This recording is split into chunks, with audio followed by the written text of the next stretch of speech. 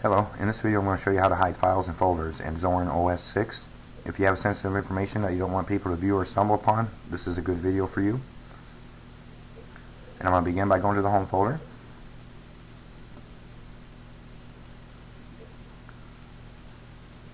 And next I'm going to go to Documents. And I'm going to create a folder within the Documents folder.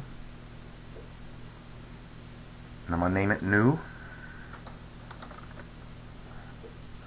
Next I'm going to create a document within the folder.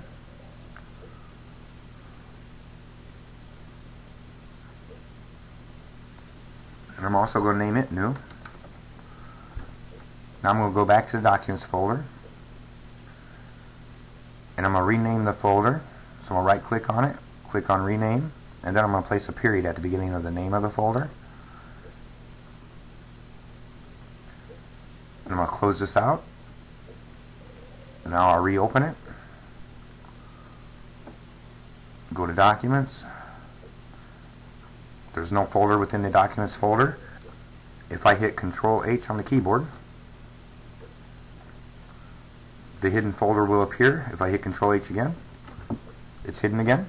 One thing to remember is if you save to the desktop, you'll have to restart the computer for the file to be hidden. And that's how you hide files and folders in Zorin OS 6. Thank you for watching. Have a great day.